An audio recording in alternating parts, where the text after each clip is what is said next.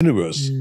So, I mean, you might as well just continue on and just say, okay, all I have to do now, the difference really is that you have to become a real professional. You have to know how to pose. You have to have the right tan. You have to take the right food supplements. You have to eat the right food. You have to really fine tune. You have to get the definition. It's not just the size of the body. So the higher up you go, the more complicated it gets to win. And but I said to myself, to me, to shoot for the goal of being a world champion, it's just as easy as shooting for a goal of being Mr.